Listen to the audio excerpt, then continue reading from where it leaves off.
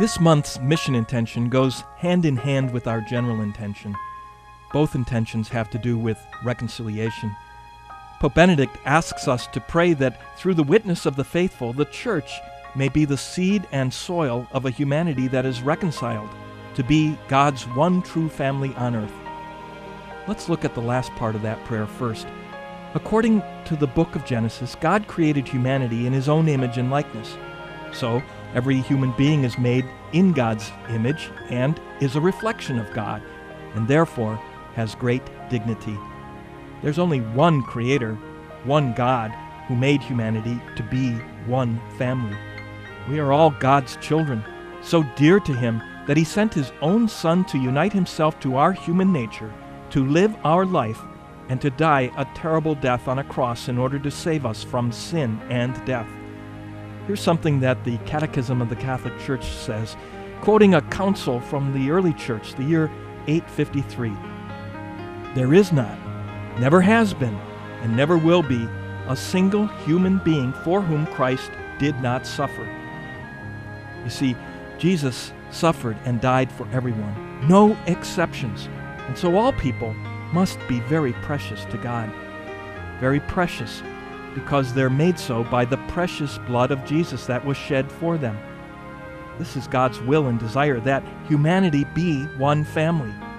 But it's obvious that we're not one family. We're divided and in conflict, and we desperately need reconciliation.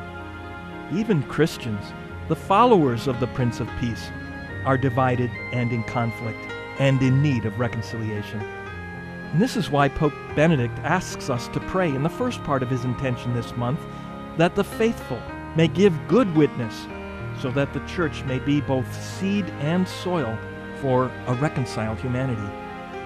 How can the world believe that reconciliation and peace are possible when the followers of Jesus are so divided? The witness of Christians is, in general, a counter-witness to the gospel of peace, a witness that leads people to despair of the possibility of peace.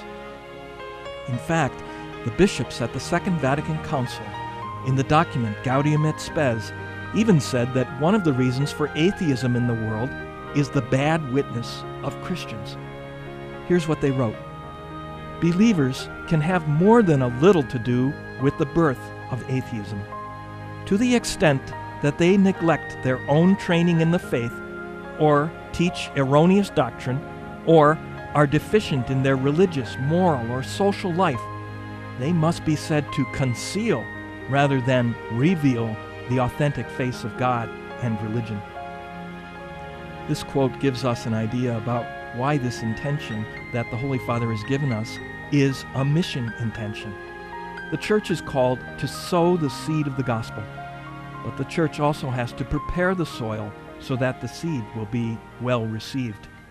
If the members of the Church, because of their divisions, conflicts, and scandalous behavior, are not good soil, if they are instead rocky soil or filled with weeds and thorns, then the soil of the world will not be receptive to the seed of the gospel.